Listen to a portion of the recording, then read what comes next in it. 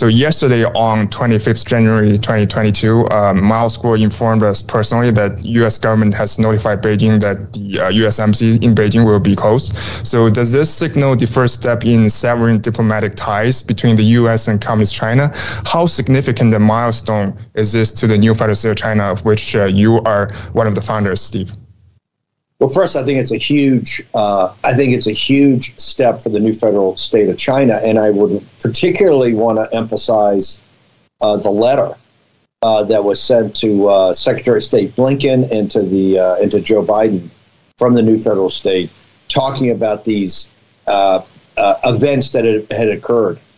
That was very interesting that the new federal state, and I think people ought to understand this, the new federal state knew about this at basically the same time it was happening. It's something, obviously, the new federal state as an alternative governing entity, apparatus, mechanism for the Chinese people it's just a huge monumental step for them. The letter said, hey, this is a good first step, and it may be tied to the COVID or to the Wuhan lab virus, but we need more, right? We support what you're doing, but we want you to really start to break off diplomatic relationships and make it the first step of this transnational criminal organization. We'll have to see how it's played.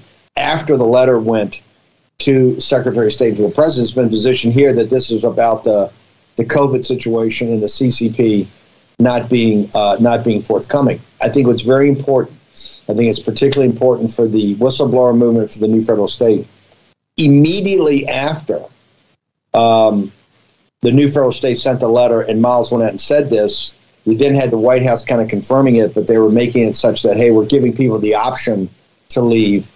The implication being that the severity of whatever mutation they have of the Wuhan lab, the CCP virus.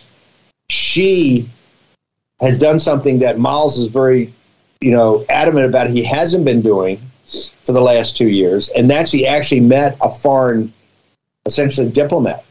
And remember, he met somebody from the Olympics